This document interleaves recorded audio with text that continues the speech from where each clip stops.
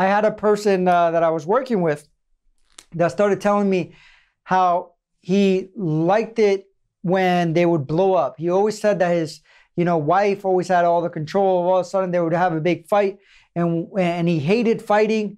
But when he blew up, he would feel empowered, and he would tell me that, and he would start smiling. And you should see, when I blow up, I get what I want.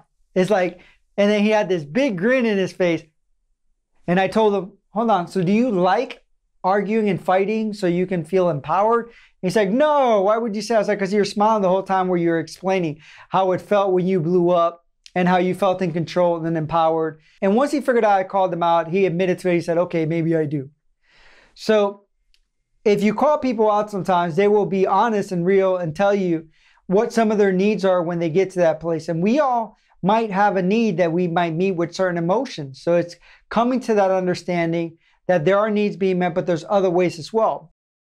Check out the link in our bio to save 50% on life coach certifications and courses.